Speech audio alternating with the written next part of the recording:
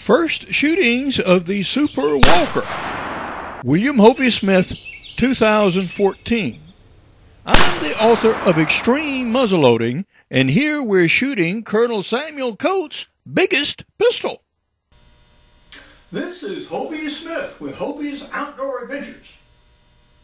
Well, in the last video, we showed you the Super Walker revolver and this combination scope and laser sight we put on it.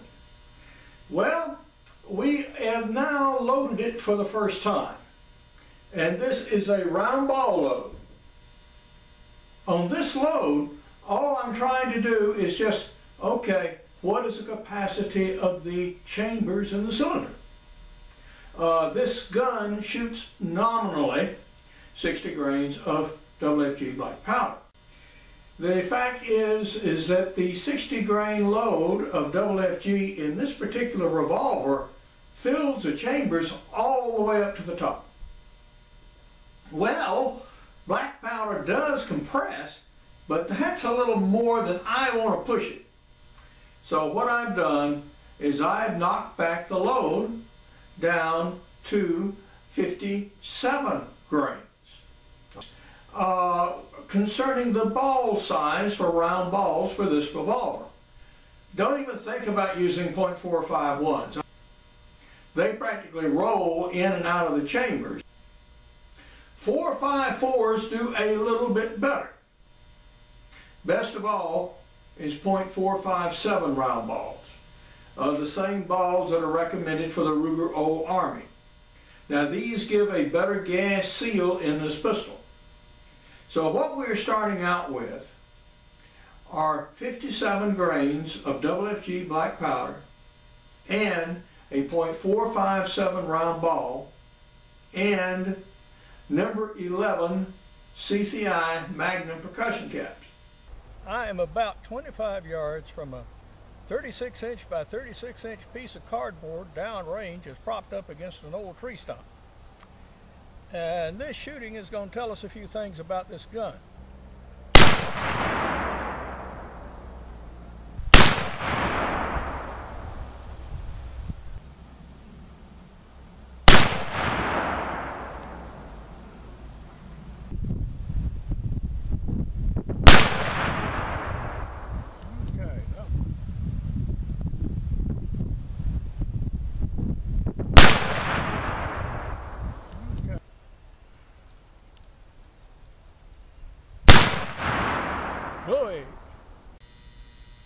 Well, what did our initial shooting tell us? Well, what it told us, as I suspected, the fouling from here really got on the scope, and although you can still see through it after a cylinder full, it is obscured. Now another thing was an operational characteristic of the scope itself. It takes a while when you sight through the scope like this to actually find your crosshairs. I mean, if you move the scope slightly, it's all dark, and you have to get it where you can actually see through it and see images beyond it. Otherwise, you're looking at something that just looks black. It looks like the scope cap is still on. Now, that takes an instant or two. And if I've got a hog running around in front of me, I don't want to be trying to find it in my scope and try to track the hog at the same time. I want to be able to see my sights and follow the hog all the way through. I think this scope has showed me what it can, and unless I have a very stable shot, like from a tree stand at a still animal, yeah, I'd probably be better off with a red dot sight.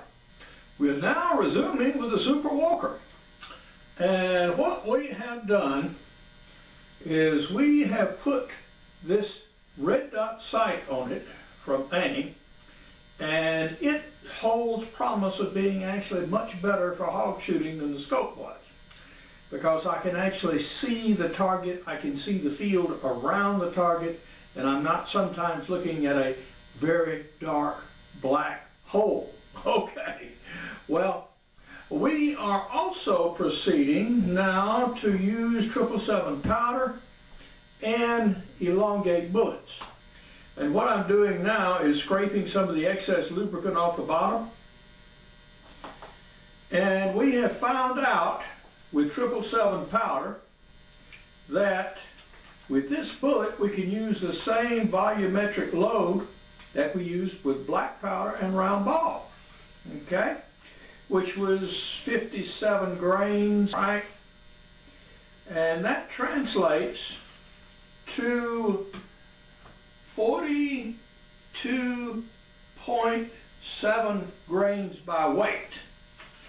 777 is much less dense than black powder, and that's the reason for the difference.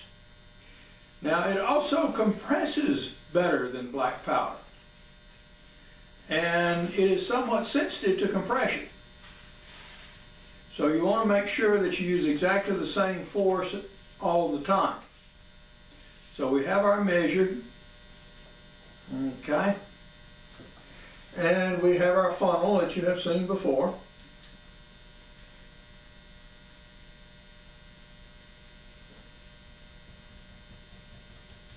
All right.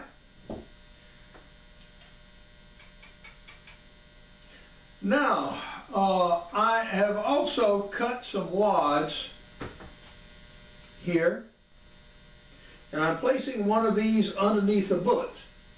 The reason being that this bullet does have a little lubricant on the base, so I don't want that touching the powder, and I don't want it spoiling the powder.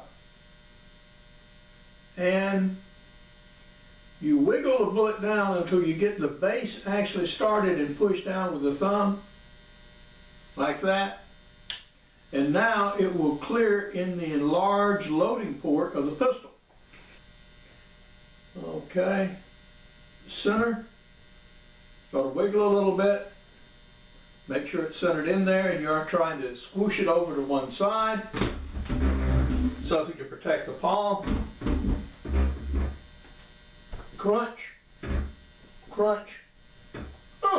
Okay, so you get 3 little movements there as the powder compresses. And what this does is place the bullets just below the chambers. Once again, we're shooting the Super Walker, now with a red dot sight, and we are using 777 powder and a nominal 200 grain bullet.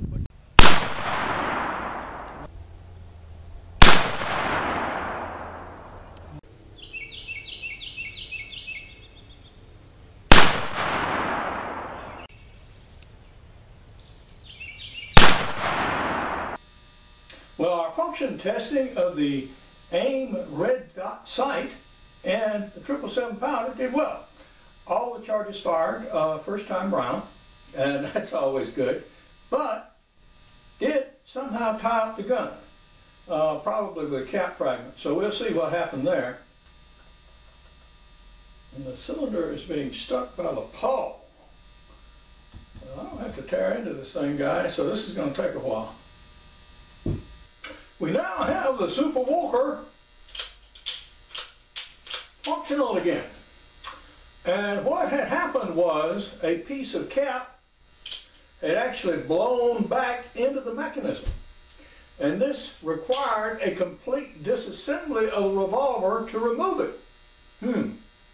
So the takeaway here is, with percussion revolvers, this can happen just as easily on the first shot or on the 6th shot, as happened here.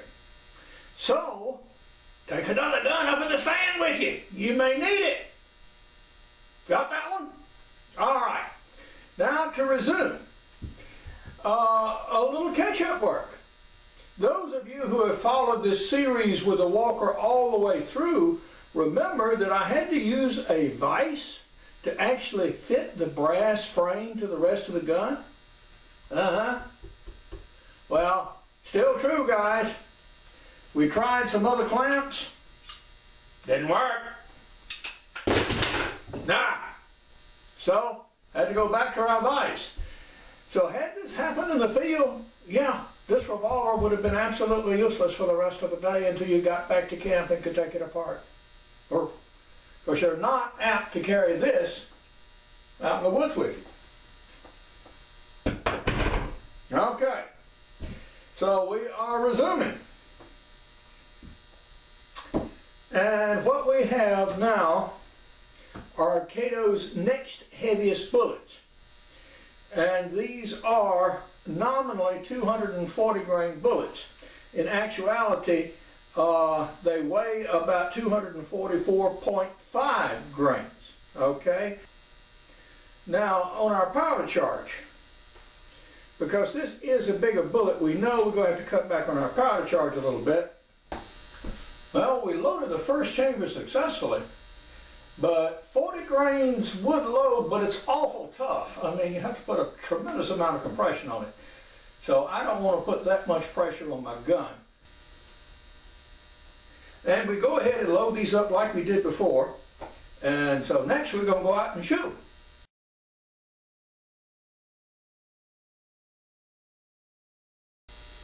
I really liked how that load shot. Yeah, you know you shot something when you shot it out of this revolver. You are starting to get recoil, but the accuracy seemed to be pretty good even with this mixed lot of loads I was using. Well, I tried to load Cato's 255 grain bullet in my Walker here, but it is just too tough to try to get in there. And so I'm not going to bother with it right now. What I will probably wind up doing is building a separate loading stand for this cylinder. There are commercial stands available where you take the cylinder out of the gun and then you have a separate lever that you use to actually load them. And I'm going to build one for the Walker, and then we'll be able to experiment with all three bullets. But right now we'll call it good. What we found out is basically the nominal 200 grain bullet, which actually weighs 220 grains, very likely develops the highest velocity and muzzle energy. And it may well be that the heavier bullet, nominally 240 grains, produces better accuracy. But we'll find these details out when we actually get our chronograph out and do that kind of work on these loads. But now, yeah, the gun works. I've decided on my sighting system here. We're going to go with the red dot sight. And I know what kind of loads we're going to be playing with. But now, this is Hovey Smith, reminding you to hunt what you eat and eat what you hunt. Be legal, be ethical, be safe, goodbye, God bless, and see you next time. Among my prize-winning books are Extreme Muzzleloading, Backyard Deer Hunting, Crossbow Hunting, and Practical Bow Fishing, and all of these are available as softcover and e-books. I have an 8-book e-book series for 2013-14, and I have one pistol title published, Hunting Big and Small Game with Muzzleloading Pistols, and we'll have one coming out, Hunting with Muzzleloading Revolvers, that will feature this particular gun. Now, the loads that I use for the Walker are listed below, and these are high-end loads intended for deer and hog hunting. Now, if you can practice with lower velocity and energy loads and shoot much more comfortably. For more information on my books, blogs, and more than 300 videos, you can go to my website, www.hoveysmith.com. Good hunting and good eating from the outdoors. Goodbye, and God bless.